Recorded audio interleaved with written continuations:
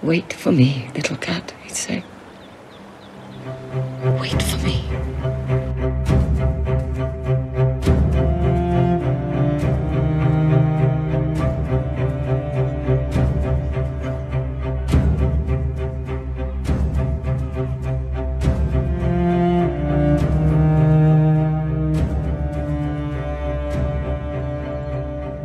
Hey guys, what's going on? Hey guys, it is Scotch for Dummies. 4 guys on the Scotch journey to help you with your next Scotch purchase. And guys, what is it? It's another Game of Thrones. Yeah, it is. Why wouldn't it be? Can you do that music overload? Oh yeah. Game of Thrones, this is the House Tully edition, right? So this is the Singleton Scotch, produced by Glendullan, and they are being paired with House Tully because of their sigil, which is a fish. And if you've ever checked out a bottle of Singleton, there's a fighting lamprey. There's a fighting lamprey. So that's how they were paired together with the Game of Thrones story and the distillery, or the Scotch, I should say. I hope you like that one. What's their motto there, Drew? Family, duty, and honor. What about their family? Where's the Tullys come from? What's Tully? Well, I know Caitlin Stark is from there, and then she was a daughter of, I can't remember the king's name, but she basically married Ned Stark, and then became all the Game of Thrones House of Stark. A little war game happening, a little Game of Thrones war going on, and here we are, season 8. Craziness. She's long gone. She's gone, unfortunately, with the red. Sort of. Well, according to the book, she's not, but in the movies, yeah, she got left the series at a wedding. We'll see. Spoiler, maybe? Who knows? All right. So, Mark, what's going on? Do you know anything about... I was a little confused earlier on about this. Maybe anything you got on this? The distillery, Glendullan. Right, thanks. The distillery, Glendullan, is way up in Dufftown, right? We've already... It's pretty far up. On the eastern side of Scotland, and the name of the distillery is Glendullan, but they actually produce the Scotch, the Singleton, and there's 3, I think, in their core range, 12, 15, 18. But it's a little bit different because most of us are used to hearing a specific distillery, and then that's also the name of the Scotch, like Glenlivet. You know, they actually have a brand name for their Scotch that they make at this distillery. Right, exactly. And in honor of the average temperature in Dufftown, Coin 57. Coin 57. Is that Fahrenheit or Celsius? That's Fahrenheit. Oh, Kelvin. 57 Celsius would be a little hot. Celsius would be a little hot. Frozen Kelvin? fish. Who wants fish sticks? What's going on with this? You know what? I need to look up real quick. Uh-oh, he's getting the phone out. The price point on this bottle, everyone's going to want to know. So I paid retail for this, and the retail for this particular Singleton Game of Thrones is $30. It is an NAS, and it is bottled at 40 ABV. Okay, so 40. 40, yeah. Wow. So, I when I first nosed it, it was all like honey and like malty goodness. But now when I'm nosing it, I'm getting like a hint of like peppermint or something. I was just going to say mint. Yeah. I was just going to say mint. Like fresh mint when you crush it. Like it's not like a fake mint. It's like a green. It's not overbearing either. Just a hint of mintish. And I was kind of surprised by that one. Yeah, so this is termed the Singleton Select. So it's not their 12, it's not their 15, it's not their 18. It's a unique bottling just for this expression. I'm going to say this is 40 ABV. This is no doubt 40. That's ABV. what I said. It is. Easy. It is. I'm just double checking my math.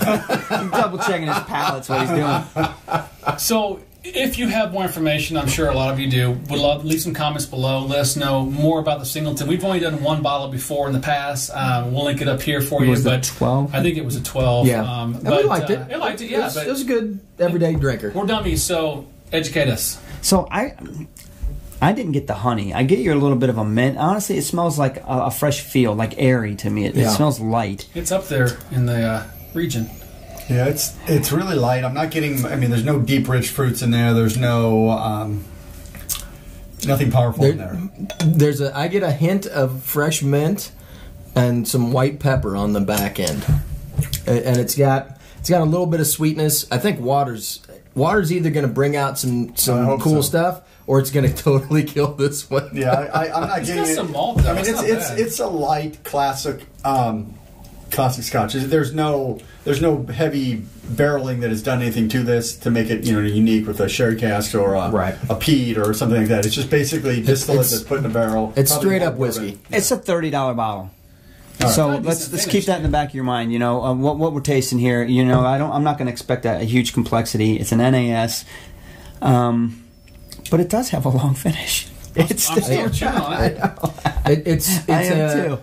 It's kind of a quiet finish, but it just keeps hanging in there. I don't know. It's I got a little more florally on the nose to me after I took a sip.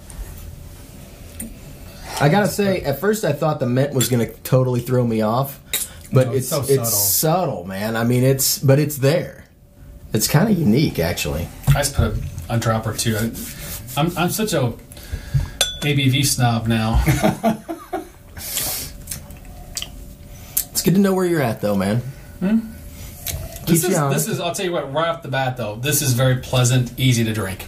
I mean, there's nothing wrong with it. There's nothing off-putting, as you would say. No. But it's not super deep either. It would probably make some good cocktails, to be honest with you. This is a good mixer Scotch to me. And there's definitely a mint aspect to it. Yeah. There really is. And I've never had that many other Scotch, so it's kind of unique. Sure, it's honestly, it's getting a little bit sweeter. All right, for $30, I'm kind of intrigued. I'm really kind of just like, what's going on here? We have to assume that there's some coloring added in there, right? I mean, and it's got to be chill filtered at 40%. There's no doubt about that. I'm ready to go. Go. All right, shoot it. So, you know, at $30, I'm not expecting terribly complex Scotch. I'm expecting more of an entry level. And for this edition, I think that this actually fits in very nicely. Like Drew said, there's nothing really off-putting. It's a very easy drinking Scotch.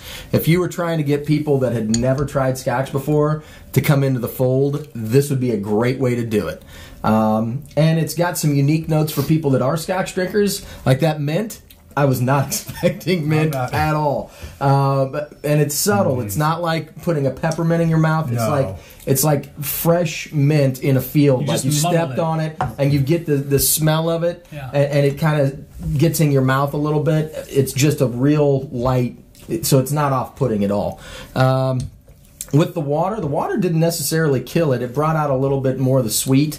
I lost a little bit of the pepper, but the finish was long. Still. It was longer than I thought it would be for a $30 Scotch that's really light in flavor. So I'm going to give this a 2.5. I actually, you know, I think that I think it's got more going on than maybe on first glance you would give it credit for. And for $30, it's not too bad. And I'm giving it credit because I think the people that are buying this series, if they're not Scotch drinkers, if they open that bottle, they may enjoy Scotch just from that and try some new things. So 2.5 from me. Yep. All right. I got to be honest, I'm impressed with it. I had lower expectations on this. I mean, this is the cheapest bottle in the lineup. Okay, it's an NAS. There's, two of them that have age statements in the lineup. So I matched this with the others, and I'm like, okay, this is probably going to be the strike of the It's surprisingly pretty dang good for $30. I'm really impressed with the finish. Honestly, with water too, at 40%, I thought water was just going to kill it. It hasn't. It's still approachable. It's still pleasant. There's still something there. Yes, it's a little softer after it's been watered down a little bit, but there's still a really nice nose. There's a really nice, good long finish, and for $30. Crap, and you get the whole tie with the Game of Thrones, the cool labeling, and a cool. Right, so it's cool, Bob. I say it's a solid 2.5. I really do. I mean, and I'm not just saying that because I'm a Game of Thrones fan. I'm actually really pleasantly surprised by the Scotch. Kudos to them, 2.5. Not this guy. No, I'm not as impressed with this one. I didn't see that coming at all. As I sit here and frown during the entire review, this is like soft and there's not much to it. I liken this really to like a Chivas 12. I mean, it almost tastes like a blended Scotch because it's just there's not a lot of rich flavors in it. I don't know. It's got to be young. It's not on age, so it's probably fairly young for their core. It may be colored. I'm going to give it I'm between a 1.5 and a 2. I'm going to give it a 2 because it does have a fairly long finish for what I'm getting here. Even with the water, it held up. I didn't add a lot of water, but it was good enough to hold up. I'm going to give it a 2, mainly because I would not turn this bottle down by any means. At this price, you can even buy it and give it to your friends. In fact, I had a guy at work ask me about a bottle. His dad drinks Shivas. He mixes into Rob Boyce all the time. Great. This is perfect. This is perfect for that. So yeah, I would recommend this to somebody. I would too, man. Absolutely. I think it's a great compliment to a Shivas, actually, going up a little bit more. I'm with you two on this one. I think it's a solid 2.5, honestly. For the price, I mean, here's my thing with it. It's 40 ABV. If this thing was 46, I think it'd be really damn good. Yeah. But it's only 40, and that's bothering me a little bit. But from a taste perspective, it's got that little mint. I think it's kind of cool. It is cool. It's not off-putting, but it's what is that? And I've never had it in a Scotch before, so I find that unique. Exactly. And from the palate perspective, it's got just a little bit of sweet. I've got a decent amount of malt going on. Not bad. Sure, I'll give you that. The finish. It's a long finish, guys. I mean, I'm still chewing on that pepper, man. I poured a fresh it stays glass. on your tongue. It really does. It stays on the tongue. So, I mean, honestly, for what you're getting, this is definitely something that I would drink. You pour me a glass of this, I'm going to enjoy it. Not bad at all. For the Game of Thrones piece of it, hands down, easy 2.5, just for that perfect combo.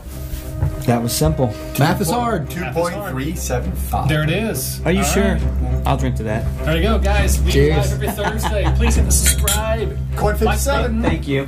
We'll see you guys. Cheers. Cheers.